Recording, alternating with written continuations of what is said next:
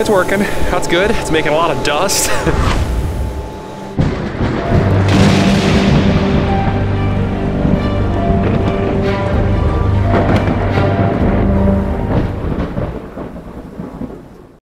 I'm gonna go grab the skid steer. We parked it over here earlier. I'm gonna use the forks and I'm gonna take all the ties off the other pile, pull some of the stakes up that we have staked around the edges. I'll start the skid steer anyways, get it over there, but I might have to stop, jump in the loader and load that truck so he can get back on the road again. I'll at least get the skid steer over there.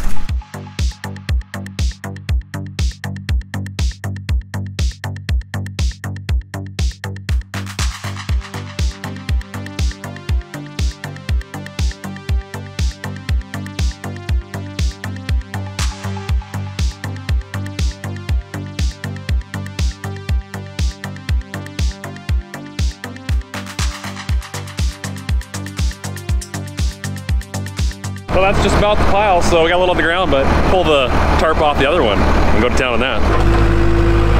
Now what he's doing is he's pulling up all these rebar stakes that we put in there.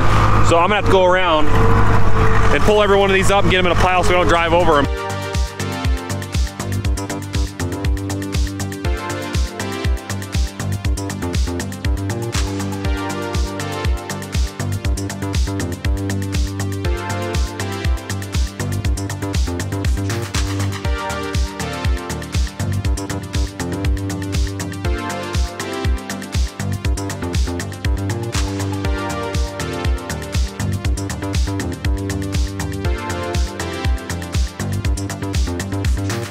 It's ready, let's go. I'm gonna move some of the dirt out in between with the loader real quick, and then the truck's gonna pull in here, and we're gonna start this process again, round 2.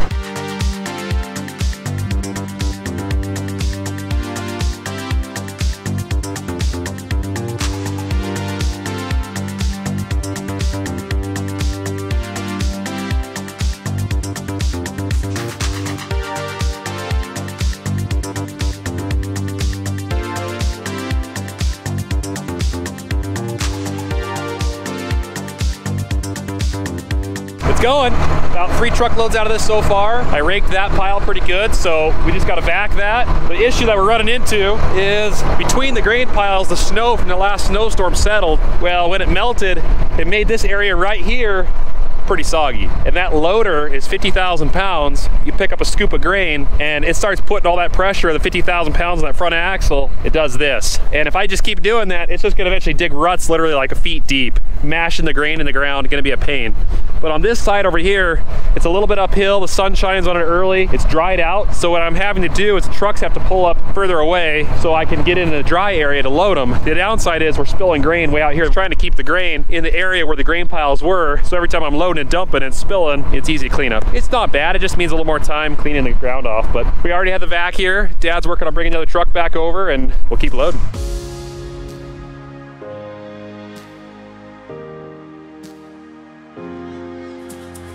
Dinner time. Trucks are held up at the elevator. It's kind of a busy day down there. It's a good thing we got 3 trucks. Definitely made a dent in this though. I've just been scooping in the center, working my way out. Eventually I'll push the sides in and then keep scooping, but that's looking pretty good. You, my friend, is about to get a lot of hours on it doing this. It'll do a really good job. Just wait and see.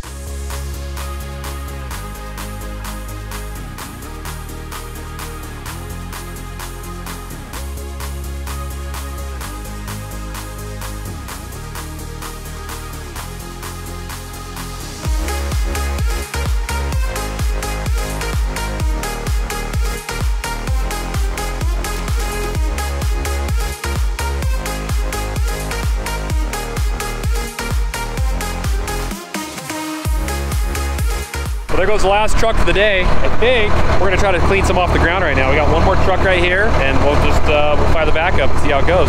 Last time we did this, it worked out pretty good.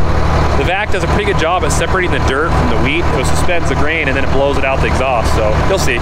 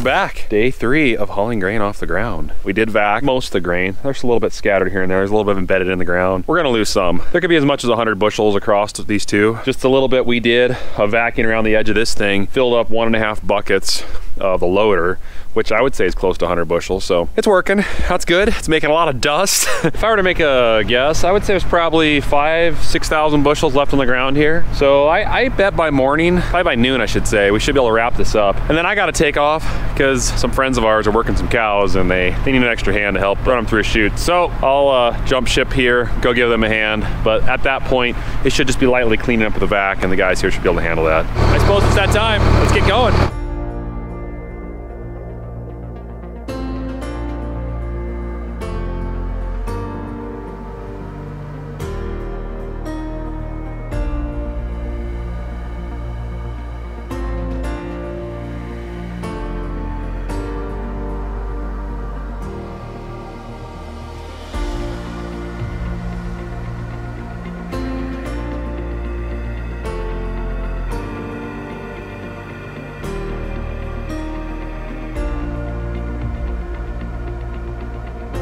That's it.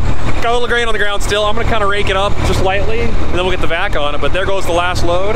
Yeah, let's get the grain vac going over here and then we'll finish cleaning that pile up, clean this one, and we're done. That wasn't that hard. All right, I gotta take off. I think they got it under control. They seem to be doing pretty good.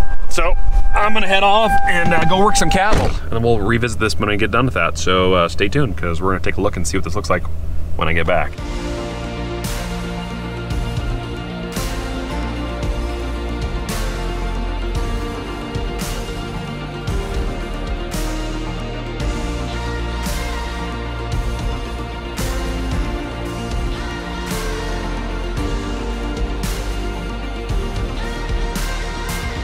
Back, worked the cows, we're good. Wind has definitely picked up.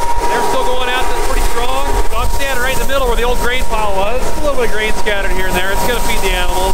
They did a good job. They did a really good job. That's what's nice. It's good to get that grain off the ground. We're happy about that. So to put in perspective what we gained by doing this, all this work and labor, the price of grain back during harvest of spring wheat was $4.40 a bushel.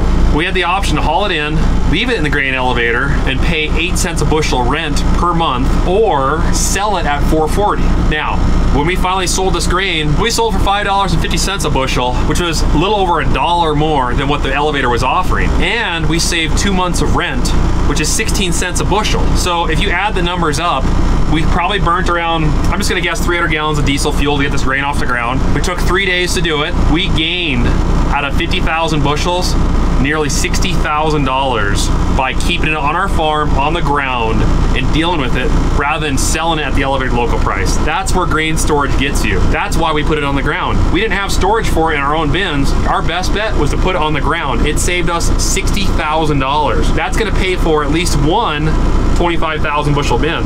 That's what we're going for. So everything goes great. Guys, we're gonna put up 2 25,000 bushel bins. They're gonna be awesome. They're gonna be beautiful. And this kind of storage is gonna go in those next time. It's just gonna cost over 100 grand to do it. But that's just how it is. So I'm gonna keep babying this truck. Thanks guys for being a part of this. It's been quite a little adventure for 3 days. But we got it done. It probably would have been done in 2 days if leg arms were here. I'm still trying to find him. I've checked my connections, but I did see that he stopped by MM Millennial's farm. That concerns me. If you guys see him, let me know. I'm looking for him. Hashtag find leg arms. His job might be available for him if he comes back. All right, guys, take care. God bless. We'll see you later.